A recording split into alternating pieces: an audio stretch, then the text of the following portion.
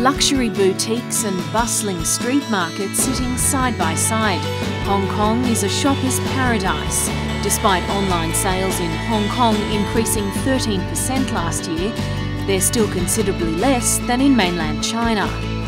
Shopping is quite convenient in Hong Kong, and consumers take shopping as a kind of entertainment. So they would rather go out the shopping mall and look around and touch the product as well. China is a very, very big market. I would say probably 1/3 of the spending is on online. And also for the second and third tier cities, sometimes they cannot find the brands they want to save the hassle of the traffic, congestion, and also can find the product they want.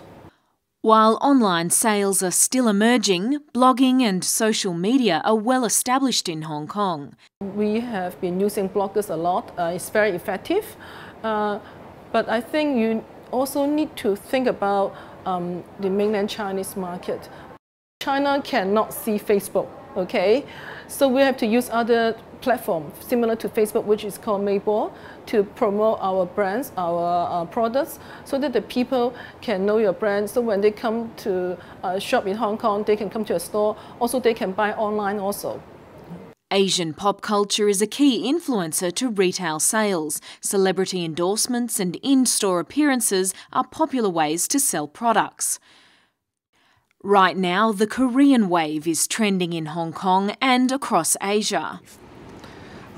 The culture of Korean is getting very popular, such as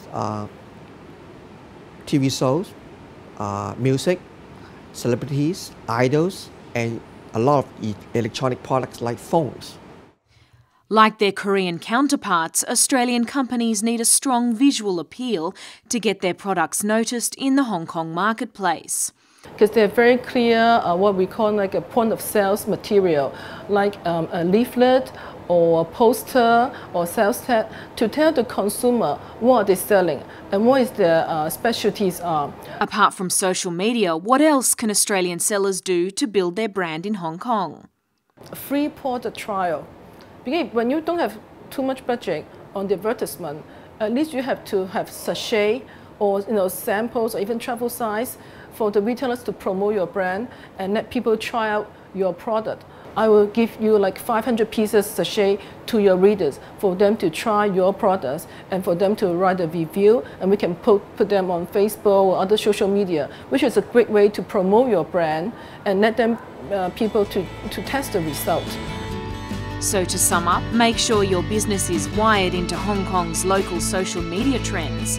And finally, make sure you provide quality promotional material and samples to distributors to build your brand in Hong Kong.